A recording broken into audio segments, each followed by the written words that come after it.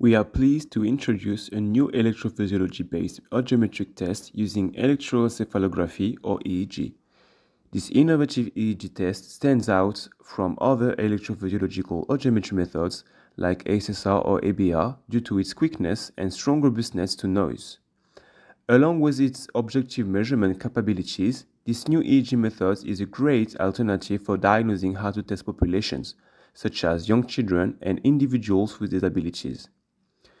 To evaluate this new EEG test, we conducted a study in Oldenburg-Hausentrum on 15 participants to compare its performance with the conventional behavioral test, pure tone audiometry. The fundamentals of this EEG test lies on the extraction of the brain response elicited by auditory stimulation. Auditory stimulation evokes a cascade of cortical potentials called auditory evoked potentials or AEPs at different latencies. The amplitude of these AEPs varies with the intensity of the stimulation, or in other words, with the strength of the perception to this stimulation.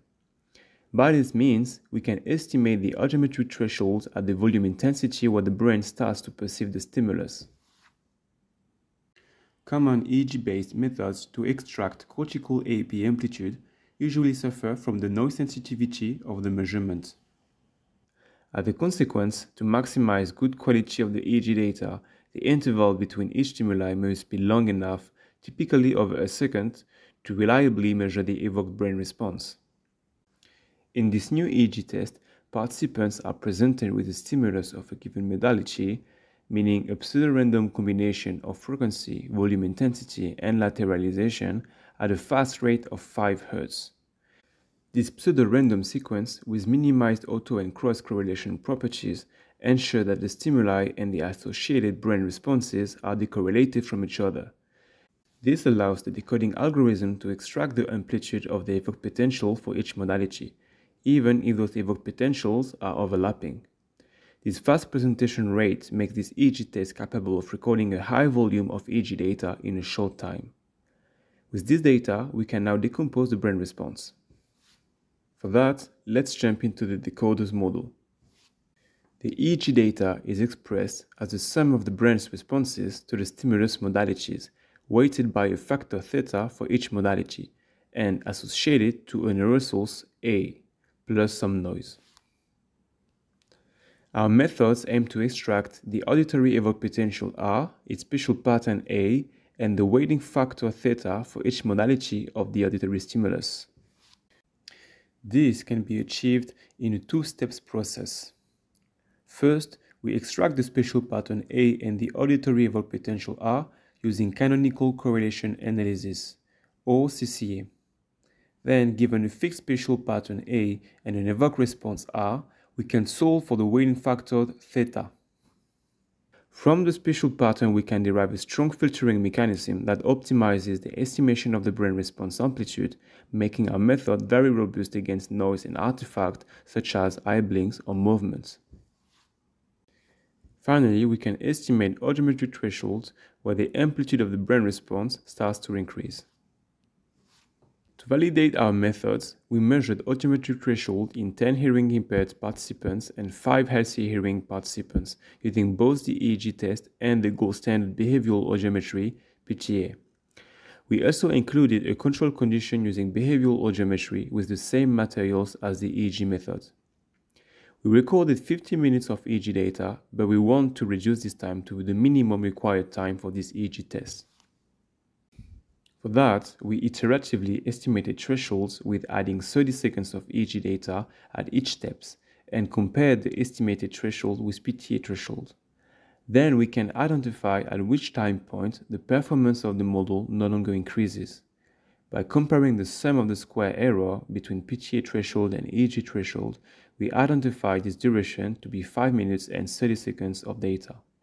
Therefore, in the next analysis, we use only the first 5 minutes and 30 seconds of recording to estimate thresholds and compare them with the behavioral methods. To compare two methods, we performed a linear regression analysis reporting the Pearson correlation coefficient, the slope and intercept of the regression, and the p-value.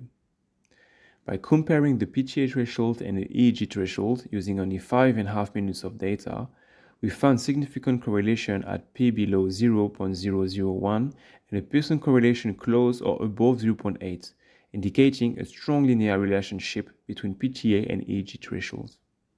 However, the 8000 Hz regression was biased by two clusters, the control group and the hearing impaired group. By focusing only on the hearing impaired group, we observed that the correlation at 8000 Hz was weaker but still significant. The quality of the decoding is highly relying on the signal-to-noise ratio. The impairment being very high at this frequency and the volume range being fixed, we might have failed to optimally stimulate heavily hearing impaired participants with enough perceptible stimuli to extract a satisfying brain response.